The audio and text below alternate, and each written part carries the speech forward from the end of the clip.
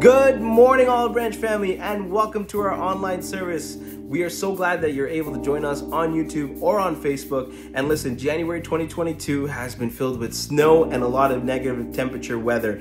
And oh my goodness, a lot of snow, a lot of shoveling. But there's been one positive, and that's been this series that Pastor Ken's been sharing on vows and promises. And today, to end it, the series, to cap it all off, he titled it Promise Keepers and Promise Killers. Woo! It's going to be an awesome series, way to end the series. So we hope that you enjoy and you have an awesome Sunday. God bless, and we'll see you then.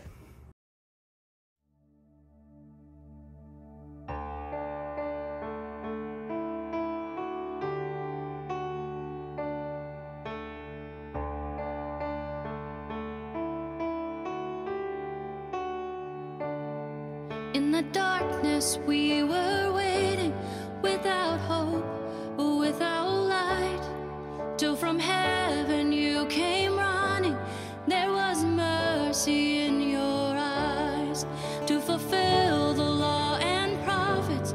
To a virgin came no word, from a throne of endless glory to a cradle in the dirt.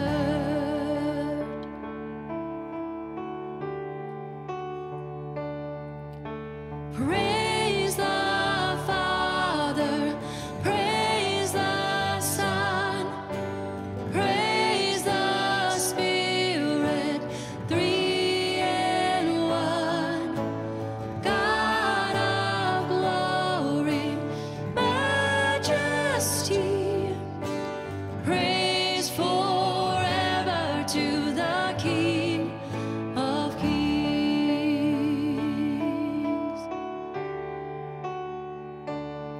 To reveal the kingdom coming and to reconcile the lost, to redeem the whole creation. You did not despise the cross, for even in your suffering you saw to the other side, knowing this was our salvation. Jesus, for our sake you died.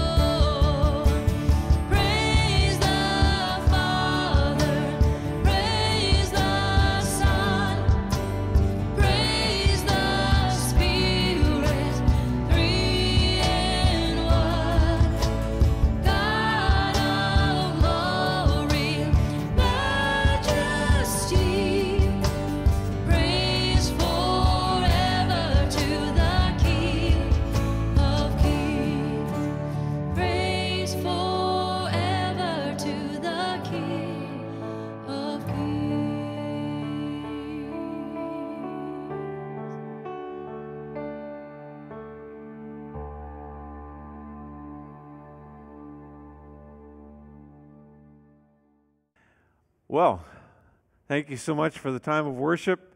Helps us to bring our heads together. The ultimate promise keeper is God. He is the one who backs up. He's the foundation for all the promises that we make. And of course, that's what we've been talking about, promises. Now, I know it's entitled vows, but vows are making and keeping promises. Let's talk a little bit about where we've been so far in this whole series of talks. What we want, what everybody wants, is we want to be seen as a trustworthy person, for people to take what we say and say, I believe what you're saying. So for that to happen, there has to be trust, but it has to be worthy, and worthy has to do with the weight of our words, that when we keep them, they actually have some weight to them. We keep our promises because of God. That character integrity starts with God's promises and God's character. So for us, there has to be some kind, if we say trust me, well, there has to be some kind of sense that we are trustworthy, which is the fact that we have some kind of history of keeping our promises. Very, very important. So that was kind of the foundation of all that we talked about. We, talked about the fact that sometimes we say, well, it's not a vow, it's just a promise. And that was exactly what Jesus had to get after, was the fact that, people had kind of classified their vows or classified their promises. You had your gold promises, which were the really big ones, really important. Silver, not quite so big, but still important. Then you had bronze. Yeah, they're kind of middle of the road, but you have to keep them. Then wood promises, well, not such a big deal. And then, of course, in our culture, plastic promises. So we can't just, categorize all these, in terms of, whether or not we're going to keep them. A promise is a promise. Jesus said, if you are saying yes, then mean yes, do yes. If you mean no, then do no. Whatever you're going to do, just make sure that you do what you say you're going to do. What happens is that when we don't keep our promises, that creates pain in other people. And what happens then in their consciousness, whenever you experience pain, there's kind of avoidance memories. I don't want to get burnt again, And so our believability, then there's kind of a traffic light in their mind where they say, don't do it, don't believe him, or be very, very careful, He could break his promises. Or yellow or green, go for it. So that's kind of what goes on in people's minds in terms of whether or not we have kept our promises and what it means to go on. We talked about our marriage vows. We talked about the fact that love isn't something that you just kind of sit there as a passive person and have it and experience it. That love is actually an action verb. Love is kind. Love is patient. It's not irritable. It doesn't keep a record of wrong. So love is something that we do. There's kind of a workout ethic to it. And what happens is people sometimes go into marriage thinking, I have all these things. It's kind of like this box here, and they're thinking, I've got all these promises in this box, and yet when you open it, there's nothing there. Actually, marriage is kind of love university. It's kind of a forge where love is formed in our hearts. It's a crucible where all the impurities are burned out. It's where you learn how to love. And it's difficult because there are these challenges. Marriage means that you have to learn how to love. Men and women are very different. Men are from Mars, women are from Venus. Their needs are very different. You say you have 10 needs, the ones that guys would choose are like different, totally different than what women would choose. There are, different love languages, Then there's family of origin, kind of the job description that people come with. And then there's, the formula that the Bible gives. It says that, that a man will leave his father and mother. In other words, the main word for children is to leave, and for couple, it's to cleave. We live in a sexualized culture. We live in a disposable kind of Kijiji world. If it doesn't work out, sell it, get something new. And then we live in a self-obsessed culture.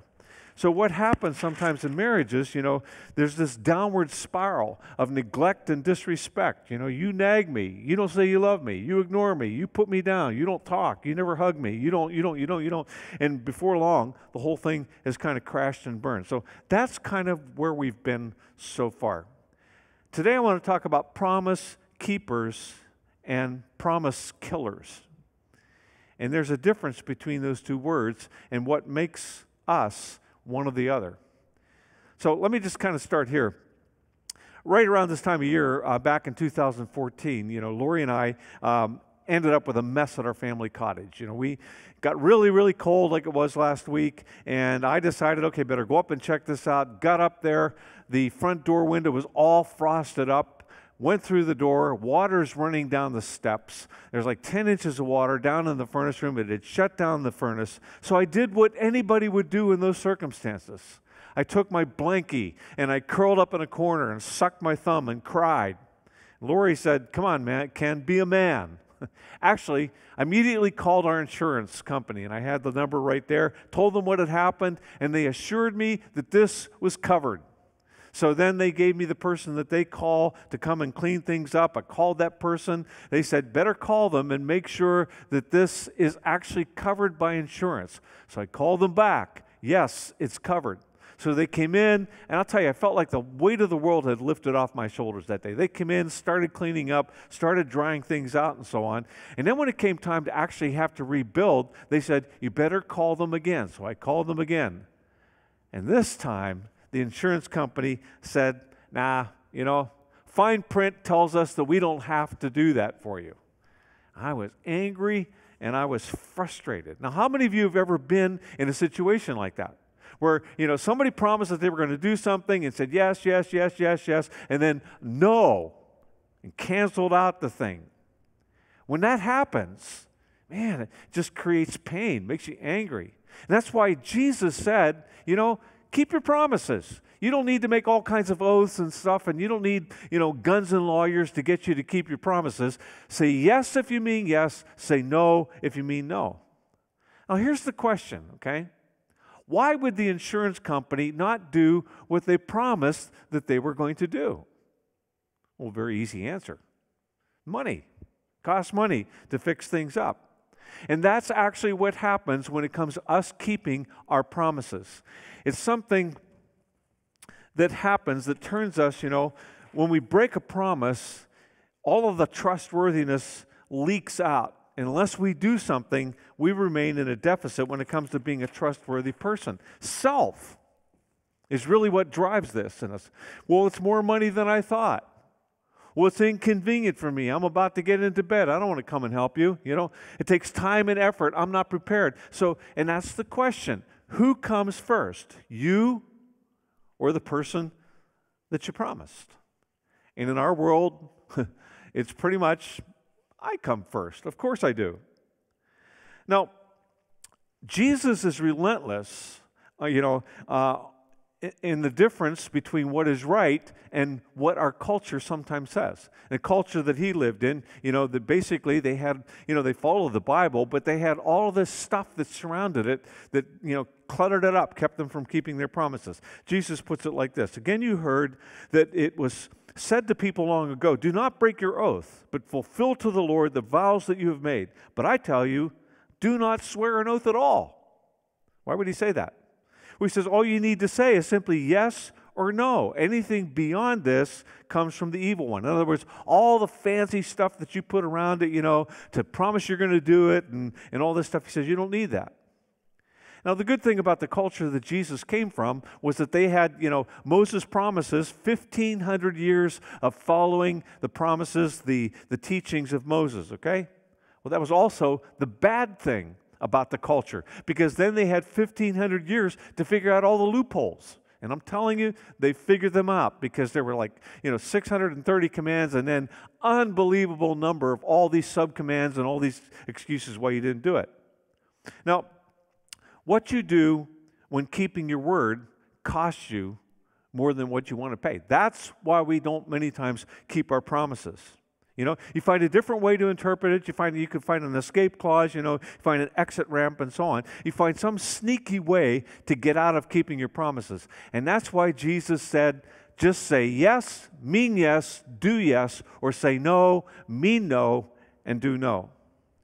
Now, we live in a culture that's very different from Jesus because they assumed that God existed and so on, that he had made things. That's not our culture. Our culture is based on what could be called atheistic evolution, and it gets taught pretty much, from every grade 8 science and biology class right on up through, multiple levels of university. And the basic assumption is that, 13.8 billion years ago, there was a Big Bang. I believe that, okay? Because you can see it, that's factual.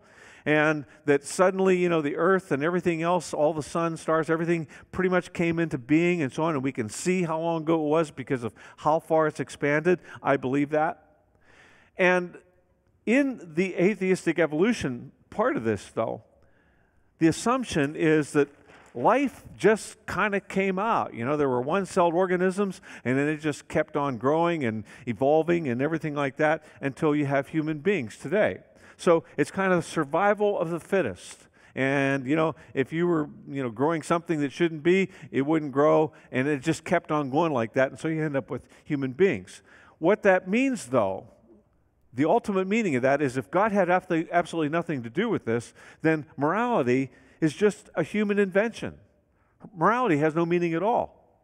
And if that's true, then what runs our world is something that Richard Dawkins called the selfish gene, okay? And if that's true, then promises actually were made to be broken. There's no morality in either keeping your promises or not keeping them, There's nothing ethical about whether you love your child and hug them or beat them. It just doesn't make any difference because there is no such thing as morality. And what happens is where we live, kind of the top of the wedding cake of me, is we live in a selfie world. Basically, if it works for me, that's great. If what works for me doesn't work for you, too bad. Sucks to be you. So you and I should not be surprised by the breaking of promises in a selfie world. We should not be surprised that a Bernie Madoff, who basically, cheats people out of billions of dollars, basically did that because, if morality is really irrelevant, then we shouldn't be surprised. He obviously thought he could get away with it, and he did for a while, and so on, so that's the way it works. The problem is he got caught. We shouldn't be surprised, that Jeffrey Epstein and Bill Cosby and R. Kelly would do what they did because they're wired to do that, right? To, procreate, to make sure that their genes, carry on. And what I'm saying is this: in a world that officially does not believe in God, or that we are accountable to Him, or that we are accountable for morality, or that we are accountable for keeping our promises, living in a selfie world means that you're going to get promises that are made to you that are broken simply because it's inconvenient to keep them, simply because it costs too much money, simply because the person does not feel like doing it. Now, if you believe that, you're the master of your own ship and how you live is your business and no one else's, then what Jesus said here doesn't apply to you. It just doesn't, okay? I get that. The question I'd like to ask, though, is that the kind of world that you want to live in? Where basically people only keep their promises if they want to or if they're forced to do that. See, I personally think that this leads to anger and frustration and chaos, because trust becomes irrelevant. And into this world, Jesus said this, okay, about this whole thing. He put it like this: whoever wants to be my disciple must deny themselves, take up their cross daily, and follow me. For whoever wants to save their life will lose it, but whoever loses their life for me will save it. What good is it for someone to gain the whole world and yet lose or forfeit their very self?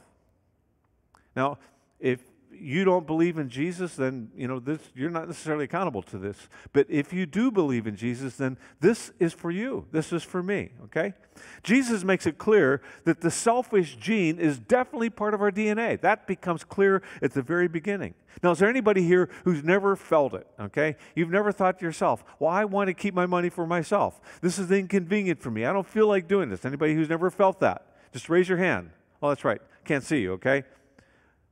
Because this is normal, but I'm telling you, it is the most destructive urge in life. And if you follow it, it will wreck your relational world because nobody will be able to trust you. You will come first in everything, and nobody wants to be around a person like that. Jesus will always attack this drive in us for us to be number one. Look out for number one. Now, Jesus didn't just leave us in this negative world, of what we shouldn't do. He pushes us toward unselfishness. He says, this is how you want to live. Love God with all your heart, soul, strength, and mind. Love others as you love yourself. And you know what that means, right? There's nobody who likes to have their promises broken, nobody who likes to get a promise and find out that it's just an empty box. Everybody likes it when people keep their promises. And Jesus is basically saying, if you want people, if that's what you like, then do that for other people. It only makes sense. Now, our culture tells us that there really is no center line down the highway, and that truth is just kind of a power play to manipulate people and so on. Now, Jesus countered this. He says, I am the way, I am the truth. So who's right? Our culture has institutionalized self-interest. Looking out for number one is pretty much normal behavior. Now, here's the deal. The interesting thing in our culture is that even though this is declared to be normal, nobody admires this. Nobody likes to hang out with people, who look out for number one all the time. Jesus' verdict on this way of life is, you can gain the whole world, man. You can make a lot of money and you can get a lot of prestige and success, but you can lose your soul. You lose yourself. When you continually break promises because they inconvenience you, this wrecks your relational world. And we need our relational world. We need relationships of love with other people. Self wrecks peace. And what the Bible teaches is summarized by Paul. If it is possible, as far as it depends on you, live at peace with everyone. Notice what the last word there is. Everyone.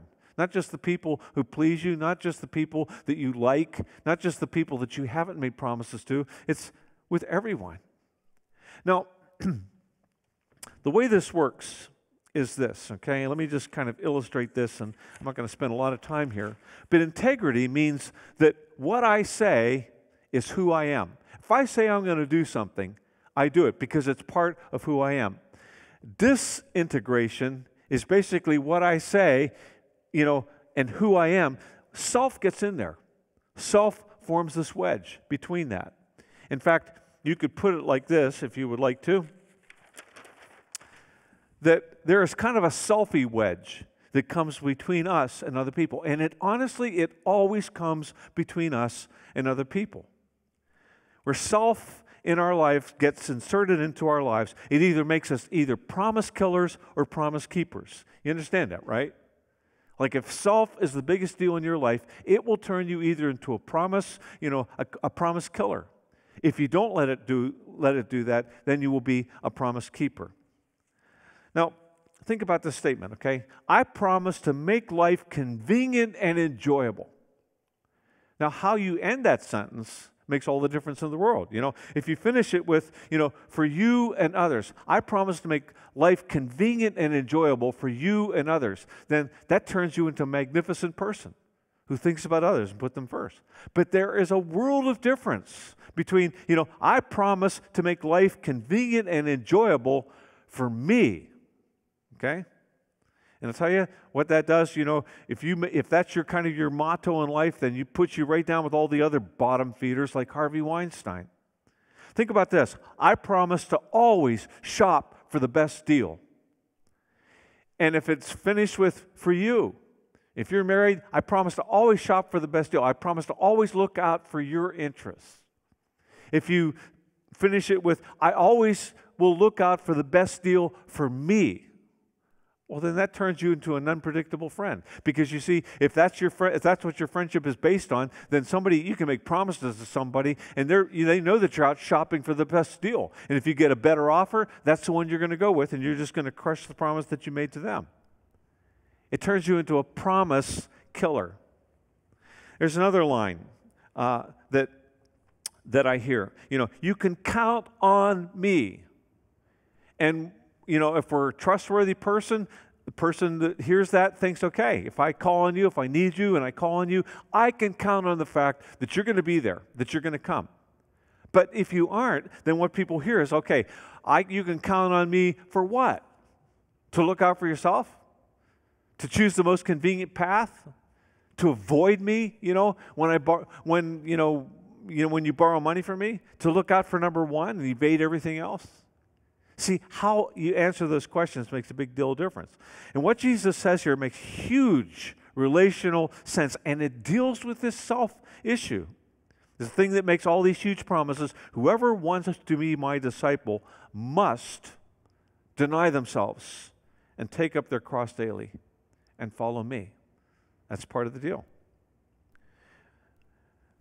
See, we're used to people denying themselves in other arenas, right? You probably know somebody who's denying themselves food and candy and stuff like that right now because they want to look really good this summer for beach season, really hot. Sometimes people will deny themselves, vacations and time with their family and even sacrifice their families to get ahead, to make more money, to get career advancement. We're used to that. I have a good friend, Jim Hunter. He was one of the Olympic guys back in 1972 to 1976. Remember the crazy Canuck ski team? His name was Jungle Jim. They actually made a documentary movie about his training routine. He'd curl up in the inside of a rim of a tractor and ride that so he would learn how to keep his balance. I mean, just crazy. They called him Jungle Jim. And so, people have to do that if they want to be really good at music or really good at acting or really good at something else. But Jesus asks an audacious question in this passage. He says, would you live for me with that kind of an intensity and determination? Different thing, isn't it? Will you love God with all your heart, with all your soul, with all your strength, and with all your mind? Will you love other people as you love yourself? Will you treat other people as you would like to be treated? Big question. So here's my challenge to me and to you. You're familiar with marriage vows, right? Some of you have taken them and so on. So think about this. What if you were to say those same marriage vows to God? Think about that, okay? Last week in my message on marriage vows, I mentioned that God describes himself as a divorcee, okay? And he says this through the prophet Jeremiah, I gave faithless Israel her certificate of divorce and sent her away because of all her adulteries. Paul, who's an early Christian leader, he also taps into this imagery, especially in talking about husbands and wives, and how he compares, the church, the people of God, to the bride, being the bride of Christ. This is what he says. Christ's love makes the church whole. His words evoke her beauty. Everything that he does and says is designed to bring the best out of her, dressing her in dazzling white silk, radiant with holiness. And that is how husbands ought to love their wives. It's a huge mystery, and I don't pretend to understand it all. What is clearest to me is the way that Christ treats the church. And this provides a good picture of how each husband is to treat his wife, loving himself in loving her, and how each wife is to honor her husband. So what is clear in this imagery is that God's promises and commitment to us are kind of like the vows between a husband and wife, the vows that they take when they get married. Now, if you have ever pursued that, first there's the pursuing, and usually one pursues the other. Sometimes one, kind of hides the fact that they're pursuing, and so there's this dance back and forth. And then there's the getting to know each other phase, and this takes some time, and in that time, we ask questions like, is this person for real? Like, are they really real? Or am I kind of getting, the Instagram version of them that's all buffed up, and airbrushed? What's under the surface of their lives? Are they real? Can I really trust them? Do they have integrity and character? Do they do what they say they're going to do and not do the things that they say they're not going to do? Those are the things that you find out in this period.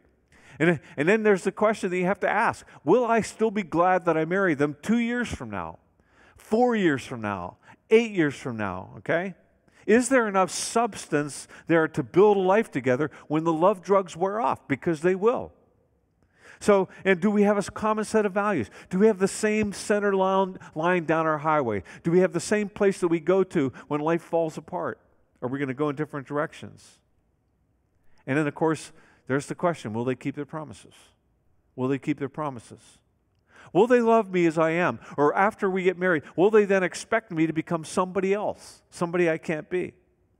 And when we're in the process of learning to trust Jesus, those are some of the questions that we have to ask. Is Jesus for real?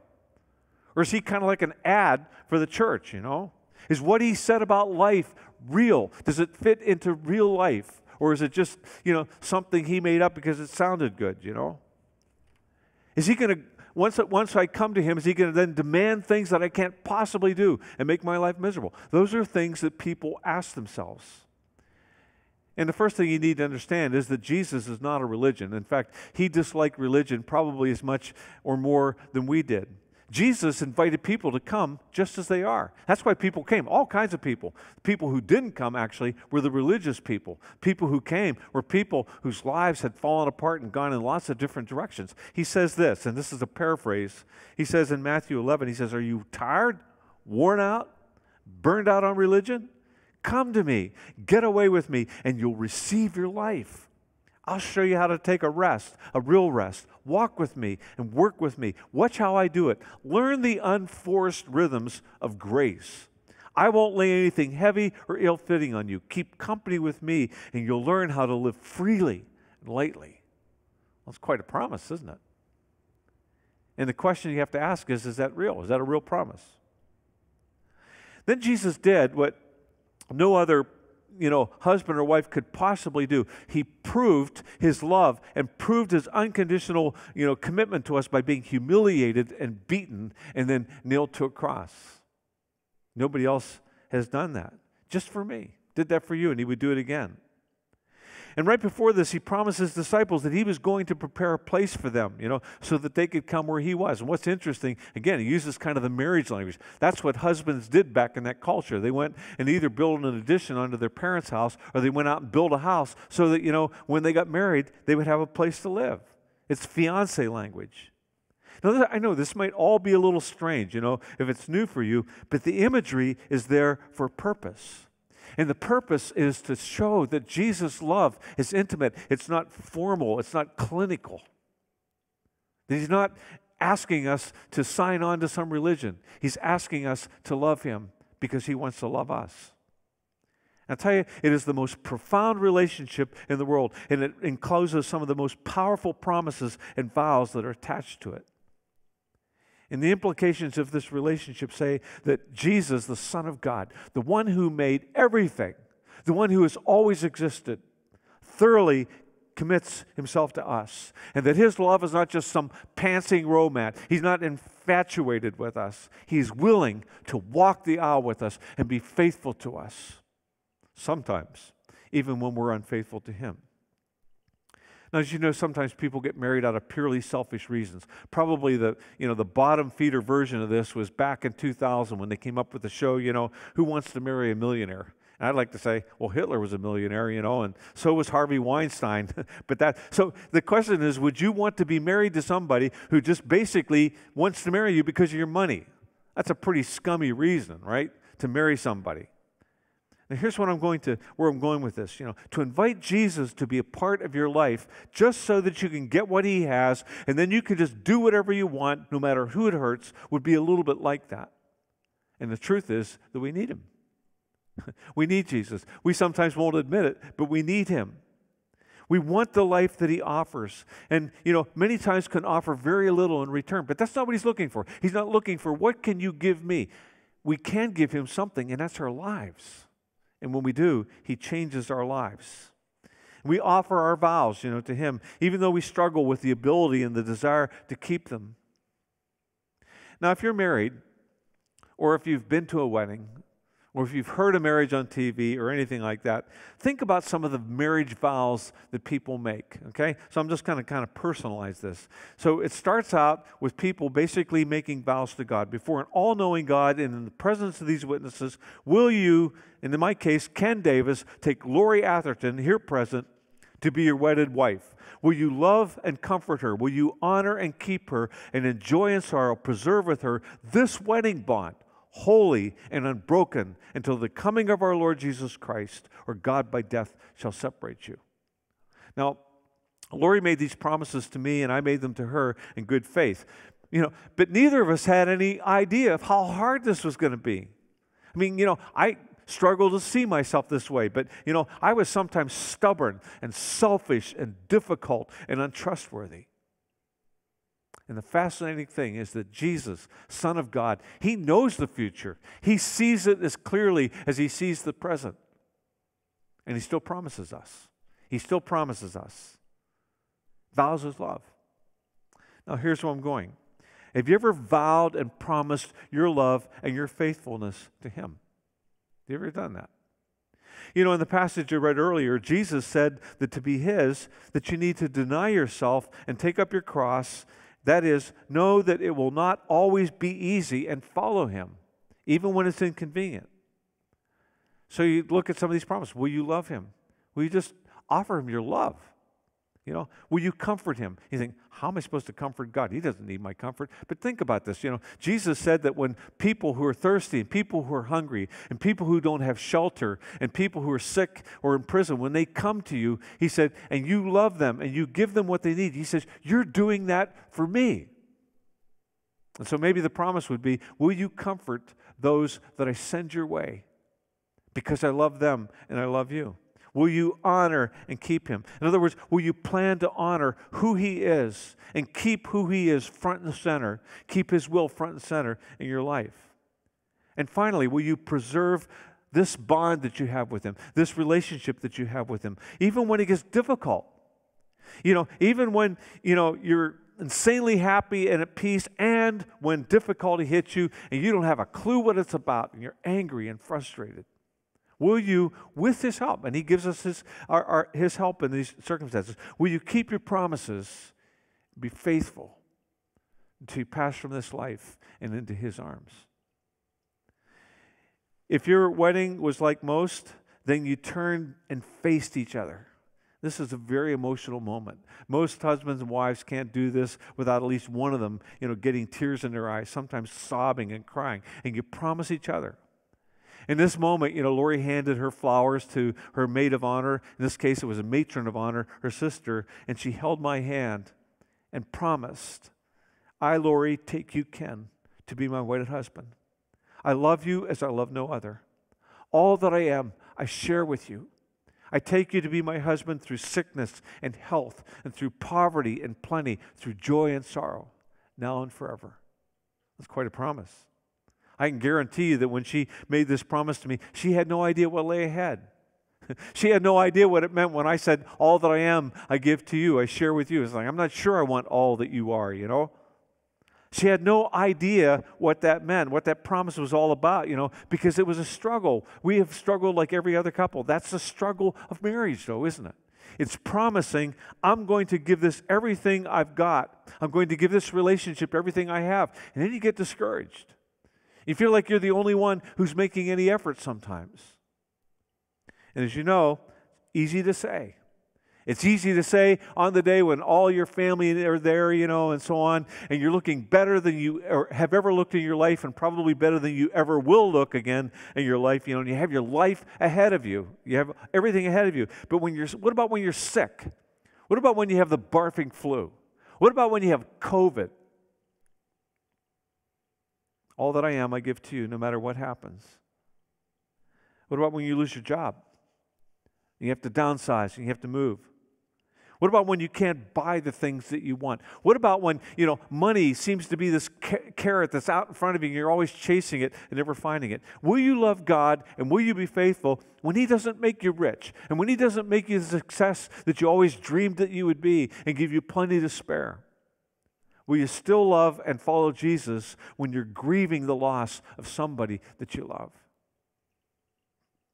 And that's the thing, isn't it? We make promises, interestingly enough, like this to a human being. I mean, people, thousands, tens of thousands of people make these promises every week, but they know that they're going to fail. They know that they're not going to look the same for the next 30 years, you know. Sometimes we know that they're going to have secrets in their lives that we know nothing about. We know that they're going to be someone who at times, you know, screws up and makes bad decisions and is selfish and mean and impatient and unkind. We know that because that's kind of what we're like. And so here's the question. Would you be willing to make those vows to someone who went to a cross for you and who would do it again? Someone who has always existed. Somebody who is full of kindness and full of compassion and full of mercy, always patient, and will never fail you. Always accept you. Never demand from you what you can't give, but will always be there for you. Never divorce you. And that's what I would like to end this series on vows with. You know, like all love promises, this takes time. Would you think about promising yourself to God as you learn to live with His patience and with His kindness and His commitment, that He will give you what you need to live this out? Would you be willing to do that? Before the all-knowing God, I can take you, Jesus, as my partner in life. And I will love you and comfort those that you love and send my way. And with your help, I will honor who you are.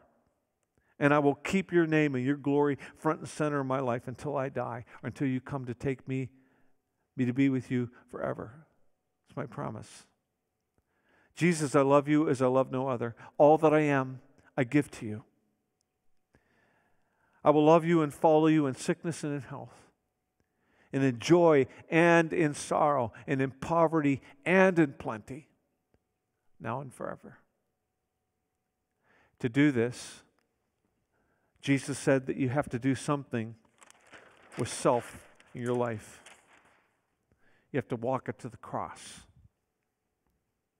Because that's where it belongs, you see. Paul said, I have been crucified with Christ. I no longer live, but Christ lives in me. When we make our promises to God, and I would urge you to think about that really strongly. That's your homework. Think about it. What would it be to take the marriage vows that you would like to make to somebody else, or you already made to somebody else, or that in the past you made to somebody else? What if you were to make those same promises to God, knowing that He will give you His power to live them out? Let's pray. God, I pray that you will give us the courage to walk self to the cross. That's what we want other people to do. Because when people become selfish and self-preoccupied and self-interested and all the other little ugly children that self has, it makes it difficult to be around. We don't want to be like that. When it comes to the end of our lives, we want you to be able to say, well done. When it comes to the end of our lives, we want people to be able to say, there wasn't a selfish bone in their body, like they gave their lives for other people. Help us, God, to live in ways that we will be glad that we lived. Help us to make our promises with you giving your power to help us to keep them.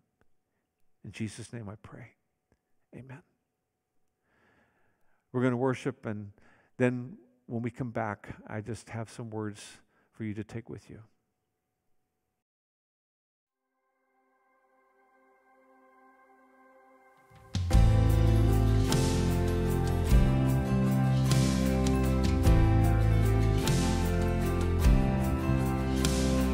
You reach from the sky, leaving heaven's throne.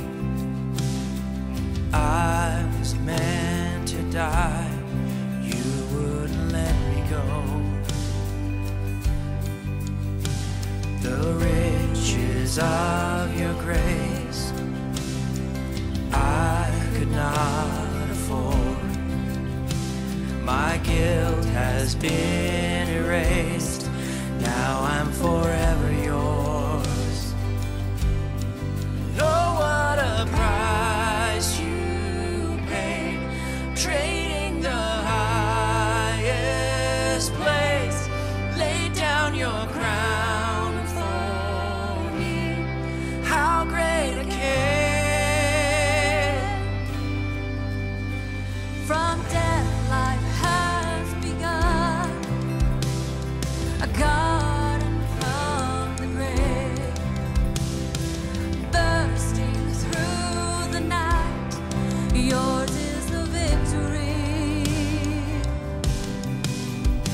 From death life has begun, a garden from the grave, bursting through the night, yours is the victory.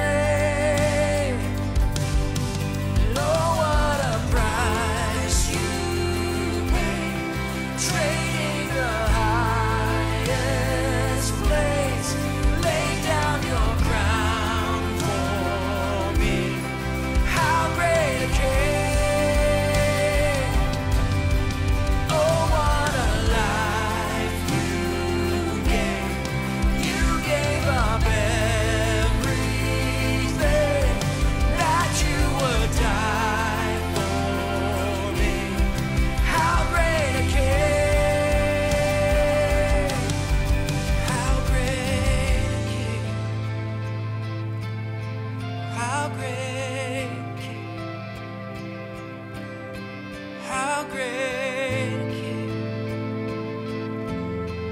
how great a King. For all you are, for all you've done, we lift you up, lift you up. For all you are and all you've done, we lift you up. For all you are and all you've done, we lift you up, lift you up. For all you are and all you've done, we lift you up, lift you up.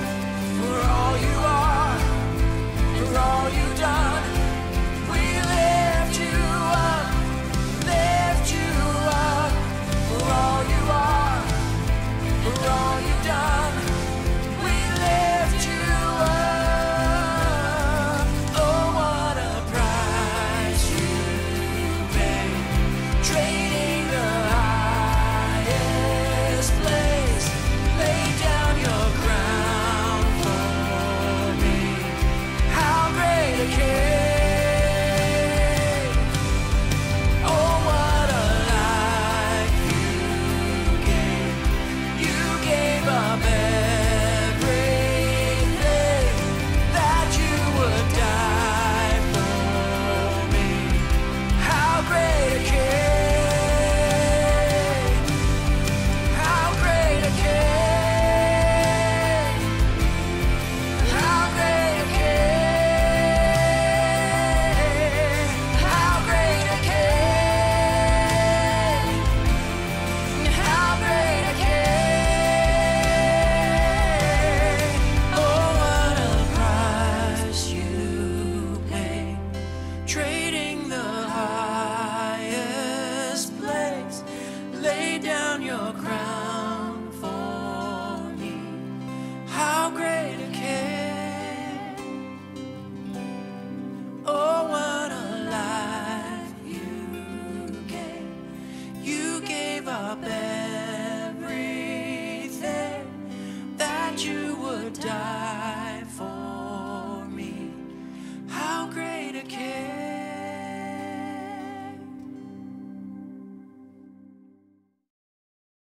Would you think about making promises to God, the same kind of promises that you would make to somebody else, you know? Before the all-knowing God, I promise to honor and keep you and love you and cherish the relationship that I have with you. And then to love God and to live for Him. And in His name, to walk self to the cross where it belongs. So may God keep His hand on you. May God give you His power to keep the promises. And may God make us unselfish and kind and patient and gracious people. Amen.